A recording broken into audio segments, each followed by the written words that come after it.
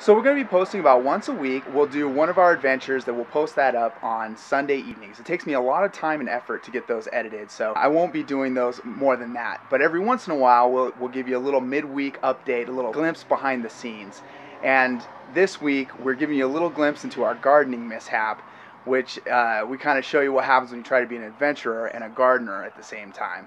So we hope you enjoy it. If you do like the video, go ahead and click that thumbs up to tell YouTube that you liked it. And if you want to see more like it, hit subscribe. Thanks. Can you be an adventurer and a gardener? That's the question. Yeah. We're going to find out today. Actually, we're going to find out if we can be adventurers and gardeners. I'm sure there are other people who are very good at it, but ever since we tried to start having these weekly adventures, our garden has kind of gotten neglected. It's been an afterthought, unfortunately, because, we've been doing hikes during the week, and then we've been just driving all around the state during the weekend. So when we are at home, laundry needs to be done, dishes, making food, cleaning your house. And there's just only so much energy to go around. Yeah. Luckily, it's been a wet spring, so hopefully because we haven't been watering the garden, hopefully it's gotten plenty of water and it just needs a little bit of weeding. We're about to find out. We just got to the garden. And our tomato plants have died. Ooh.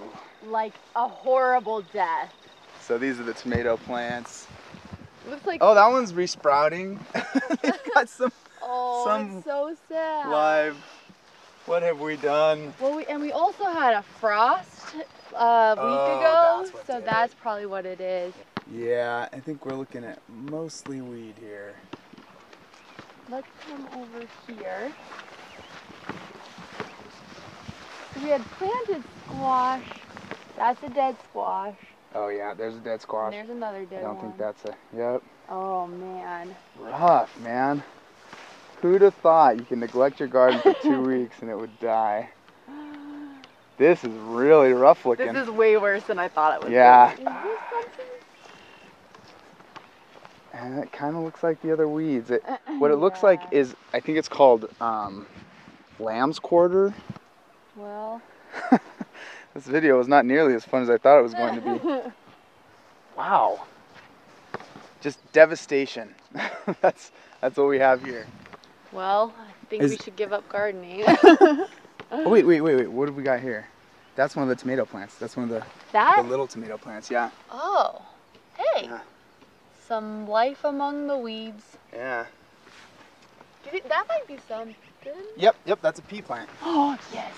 Yeah, so we've got... oh, and another one. At least a couple... Actually, all the pea plants look good. Here's what the other gardens look like. Yeah. Some people are caring for their gardens a little more than we are. Yeah. So our garden looks like the ones out there are not gardens and have not been taken care of. That's what ours looks like. Yeah. Well, Yeah, some of these look pretty good, actually. I think the question is, do you make sure you take time to garden everything, or garden your garden? Yeah. Or do you rest so you can go on adventures? Right. And prepare I think this year we kind of chose adventures. Yeah. We do have one tomato plant at the house that's doing well, and it's easier to monitor. Yeah. So... So the answer to the question was no, we cannot be adventurers. We cannot be adventurers and gardeners.